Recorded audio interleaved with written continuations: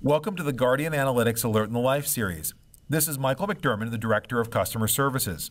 Today, we will be looking at an example of account takeover from Guardian Analytics Online Retail. As is always the case when reviewing an alert, our goal is to build a mental story from the available information in order to understand what may have happened when the user was interacting with the online banking application.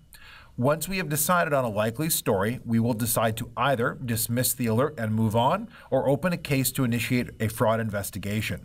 The following will be from the perspective of the fraud analyst. Here I see the high-risk alert that I am reviewing. The question I am attempting to answer is, what happened during the session? The first step in the alert review process is to focus on the activities in the alerted session. I see that the user logged in successfully, passing the email-based multi-factor authentication. I can further see that this was done from a new device because the online banking application reports a successful new device registration. Following the successful login and device registration, I see multiple changes to personal information and security settings. These include a change to the username, the password, and to the out-of-band authentication channel used in the MFA process. These are activities that have been deemed risky because they are infrequent activities for this user. The story I have so far is that someone successfully logged in from a new device and then immediately modified the username, password, and out-of-band authentication channel for this account holder. Would my account holder make all of these changes at once? It is possible, but unlikely. Therefore, I should consider this suspicious and see what else I can uncover about this session to further fill out my mental story about who took these actions. FraudMap has many additional attributes that provide context for the activities in the session. I will begin by reviewing the risk factors in this session. FraudMap risk factors call your attention to areas of risk in a session. Looking at the risk factors for this session, I see the following risk factors: new location, unusual location, network provider, operating system or browser changes, user agent string change. Starting with the risk factors for location and network provider, I see that this session originated from an IP address in Minsk, Belarus, and the provider is XtraCloud.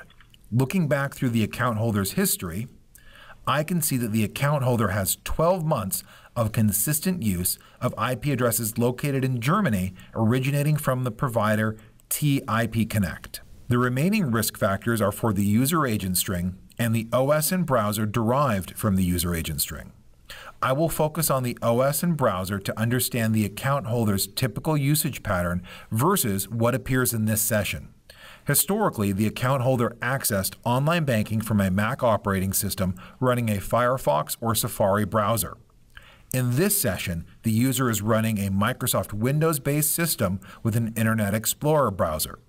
We have seen the account holder use Windows and Internet Explorer in the past, but it has been over 7 months since this combination was last used, and this OS and browser combination has never been used from this location. I now have enough information to build possible stories about what may have happened in this session.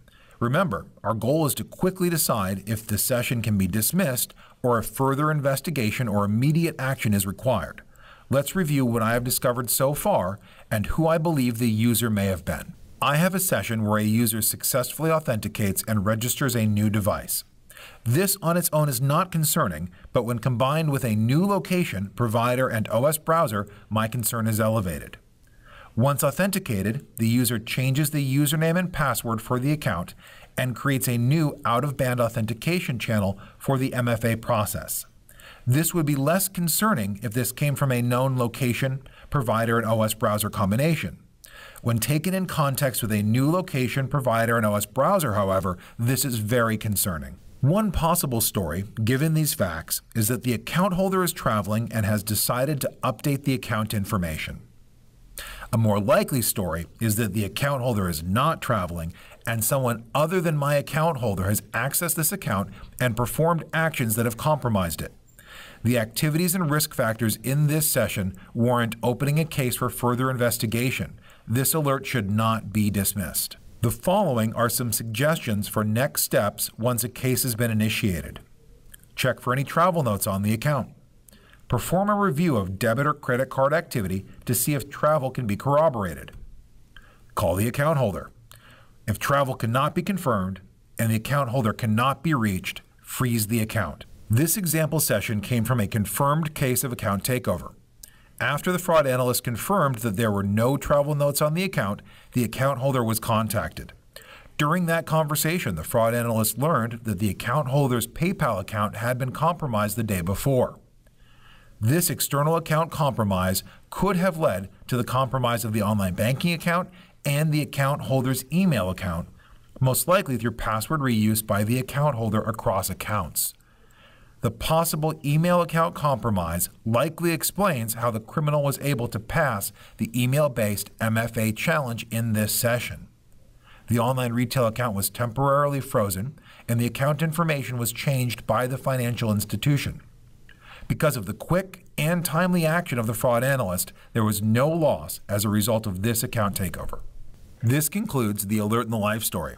Please comment on the page hosting this video or send comments and suggestions for future Alert in the Life videos to aitl@guardiananalytics.com.